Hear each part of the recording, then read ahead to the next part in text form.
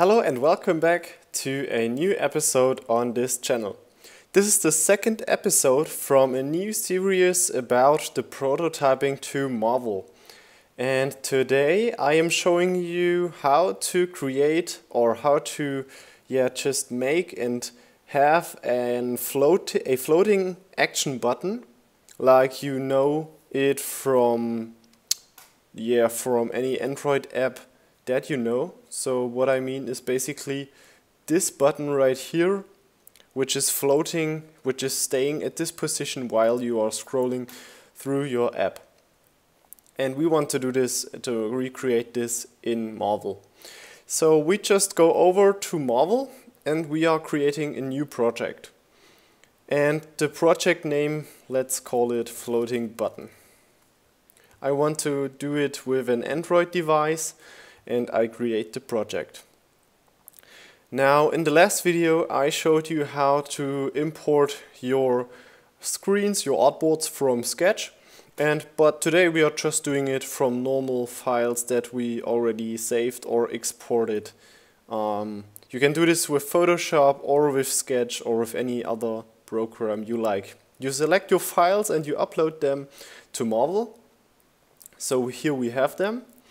And what you need to do in order to get this floating action button is to go to your favorite design application, and then you need to place it in the bottom corner, and this area right here has to be transparent.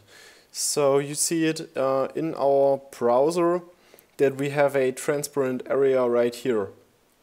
And to get this action button effect, I will show it to you right now how it looks like. You don't have the button right here, you still have this button down here. And to get the button, you just click on the fix folder and drag this up to what you would like. For example, this 300 pixel amount. So if we look at it now, you see we have this button right in our design. So if we want to make a click effect of this button, and therefore I made a second screen with many more options, I also just drag this area to the top so that it is still transparent, and then I just make a clickable area on the first screen, and I do it with a fade effect, and it's natively activated is the click or tap option. Then I jump to the second screen, and here I do the same. If I click it, I want to have the fade effect. So if we preview it now,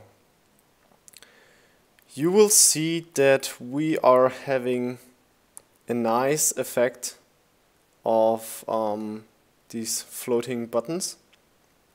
We can click them, we can just try them out, and it's really easy to use them while we are prototyping. And they are very important for most applications that are relevant for Android. So this was just a quick tutorial to show you how to create and use them in Marvel.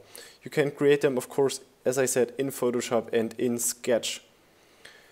So yeah, thank you for listening, thank you for your time, and enjoy your day. If you would like to see more videos like this, give me a thumb up or subscribe to the channel if you haven't. Okay, see you guys for the next video.